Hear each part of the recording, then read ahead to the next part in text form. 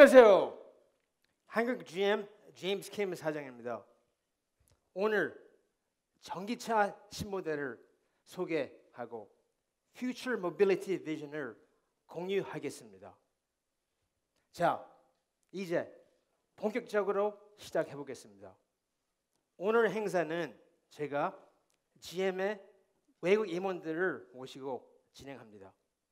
The high level of connectivity and IT in vehicles today offers new possibilities unlike ever before. And I am super excited to be here to lead the discussions. Korea is one of the most advanced markets in terms of IT infrastructure, telecommunications, and connectivity.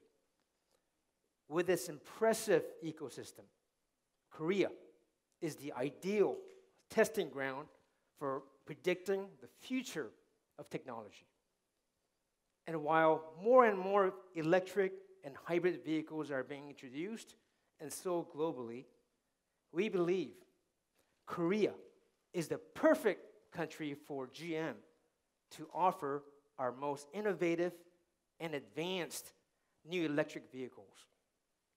Here in Korea, GM has been playing a leading role in promoting electric vehicle technology. We demonstrated development capabilities since 2011 with a Cruise electric vehicle and the Volt demo program conducted right here in Korea.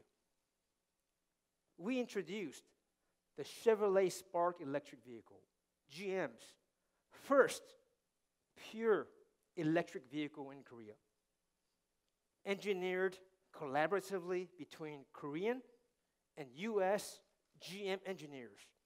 As I said before, built right here in Korea. And a few months ago, we introduced the Malibu Hybrid and the Volt at the Busan International Motor Show. These two vehicles are the most technologically advanced and high-performing cars available in Korea today. At GM, we intend to continue leading the transformation. And this is why. Today, I am so pleased to officially announce that the game-changing Chevrolet Bolt EV will be introduced in the first half of 2017. This vehicle was developed using GM's world-leading electric vehicle technologies that will satisfy the Korean customers' highest expectations and their desire for innovation. The Bolt EV will be a tremendous addition to our entire Chevrolet lineup and represent GM's biggest advancement among electric vehicles. As you have just seen in the video, I just demonstrated that from a single charge, you can travel from Busan to Seoul. The Bolt EV's range, 383 kilometers, is certified by the Environmental Protection Agency in the US.